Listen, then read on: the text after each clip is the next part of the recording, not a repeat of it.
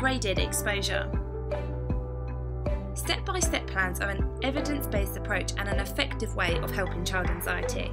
It can help children boost confidence and reduce anxiety in many types of situations. Parents can have a key role in supporting and working with their child through the step-by-step plan, as you are there 24/7. Your child might be tempted to avoid situations that make them feel anxious. And over time, parents can allow their children to avoid these situations. Some situations your child might want to be able to be in, and others they might need to be in. Allowing your child to repeatedly avoid a situation tells their brain that the situation is dangerous and unsafe, that they should feel anxiety in that situation, and that they would not be able to cope.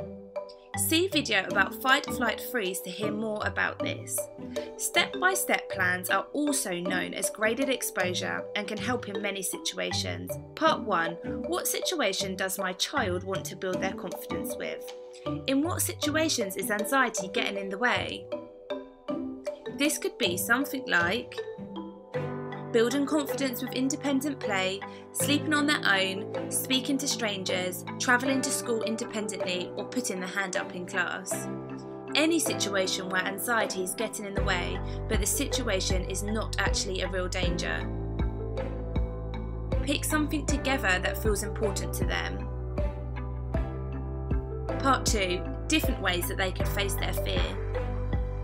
Together, come up with as many possible ideas for how they could face their fear and write them down. For example, travelling to school independently. Ideas for facing this fear could include looking at a bus timetable, walking to the bus stop, going on the bus one stop with a parent, then going one stop on their own. Part 3. Ask your child to rate each idea. Ask them to predict from 0 to 10 how much anxiety each step will bring. You could also ask them if they think anything bad would happen if they were going to do that step. But try not to reassure. Part 4. Put your chosen ideas in order from low predicted anxiety to high predicted anxiety.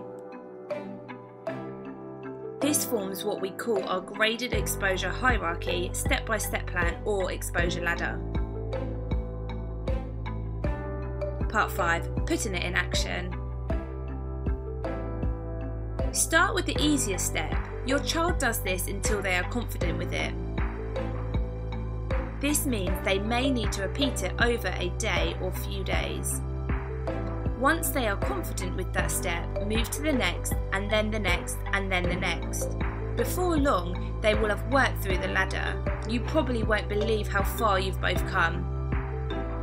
Soon, they might be facing situations that seem so hard at the beginning with real confidence. Research has shown over time this is one of the best ways to reduce anxiety and build confidence. Final tips. If a step is too hard right now, pick an easier one or adjust to make it a bit easier for this step. Come up with a reward plan.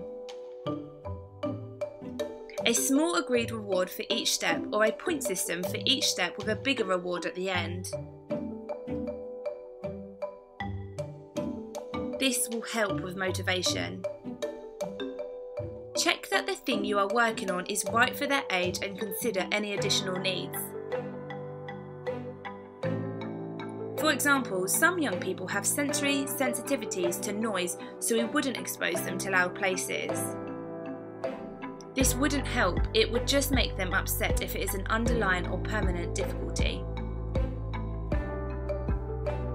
Facing fears can be scary for you and your child, so regularly remind yourself of the end goal.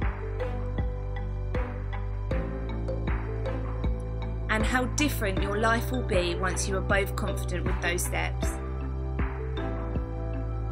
You can make a step-by-step plan for many different situations. Good luck!